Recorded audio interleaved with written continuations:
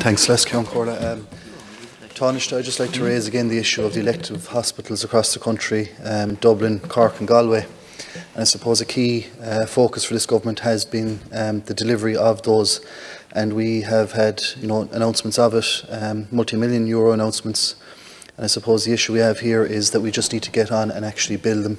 The crisis we have with trolleys and waiting lists is well documented, and these hospitals are a requirement for us to tackle those waiting lists into the future.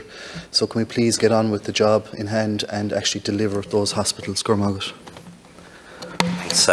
Thanks very much, Deputy. And I'm a big supporter of the government's plan to build elective hospitals in Dublin, Cork and Galway to reduce waiting lists. Taking into account what Deputy Queeve said earlier, though, I am realistic. Any of these new elective hospitals will be 5 or 6 years in planning and design and building, and that's not good enough, So I think we need interim solutions as well, and we already have elective hospitals in the form of Kappa and the Ioneer, for example, Croom, which could potentially do more.